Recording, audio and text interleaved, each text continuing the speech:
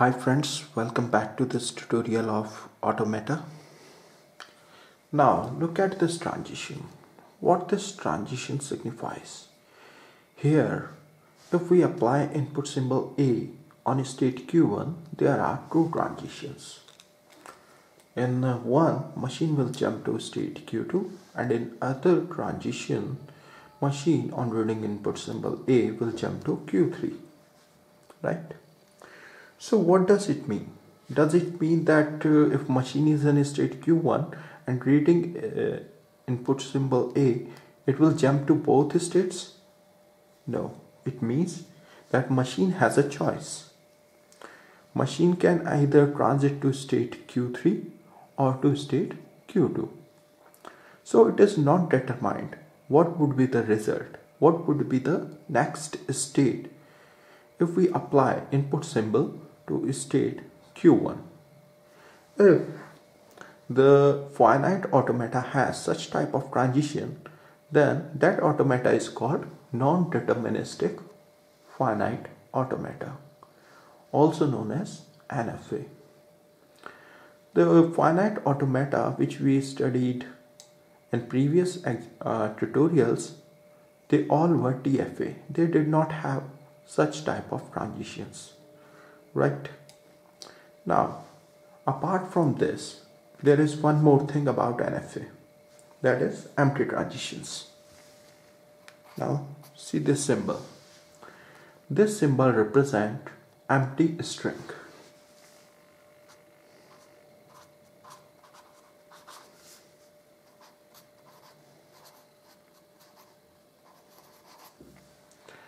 Empty string means a string having not any input symbol.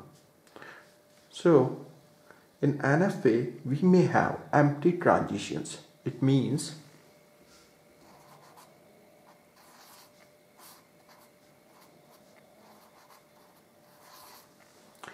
empty transitions are represented by labeling the arrow of transition, the arrow which is used to represent transition, by empty symbol.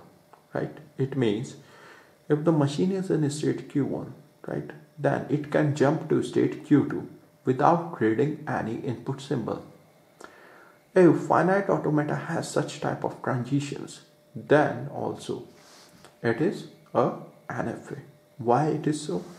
Because it is not determined whether the machine remains in state Q1 or in state Q2. Because if it is in state Q1, it can jump to state Q2 even if we have not applied any input symbol. Without reading any input symbol, also it can jump from state Q1 to Q2. Right? Now there is a difference between DFA and NFA's transition functions. Look at here. Transition function of DFA takes two parameters. One is the state and second is the input symbol. It gives the output as a single state, which is the next state. But in case of NFA, it is not determined what would be the next state. So in that case, in case of NFA,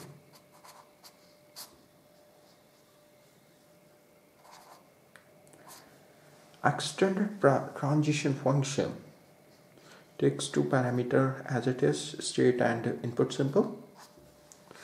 So its output would never be a single state. Why it is so? Because it is not determined what would be the next state in case of NFA. So its output would be a set of states. That set may contain either a single state or more than one state. Here in case of this transition, if we use extended transition function to find the transition of state Q1 for input symbol A, then output would be the set of all possible states in which the machine could be after reading this input symbol. Here we have two possibilities. Machine can either jump to Q2 or it can jump to Q3. So in this case, the output would be a set of states, and these states would be Q2 and Q3.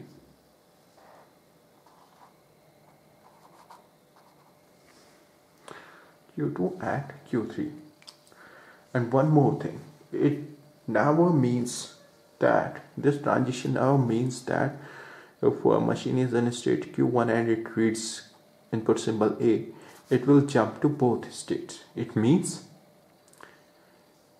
it can jump to either one of the states which are mentioned in this set, in this output set, right? Now see this example. Here, in this finite automata, first one, for state Q2 and input symbol P, when we apply input symbol P to state Q2, we have two transition. Machine can either stay in state Q2, or it may jump to state Q1, which is initial state. So here we have two possibilities.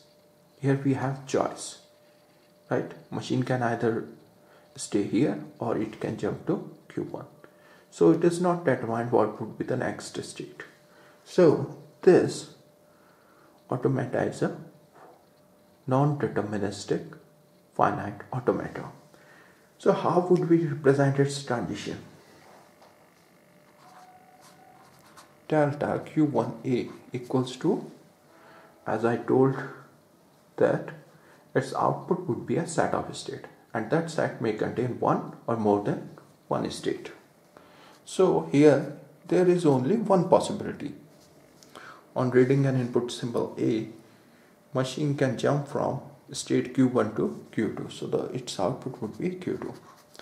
But in case of Q2, if we apply B, the output would be obviously a set, but what would be the element of this set? Here we have two possibilities. So here we will have two states, Q2 and Q1, right?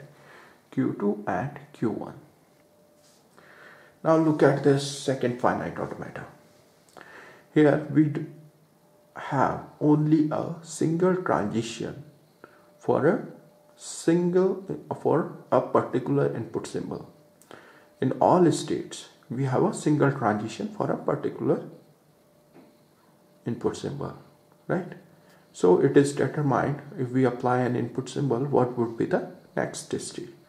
Here we don't have any choice. So such type of automatas are DFA. That means deterministic finite automata. Thank you very much.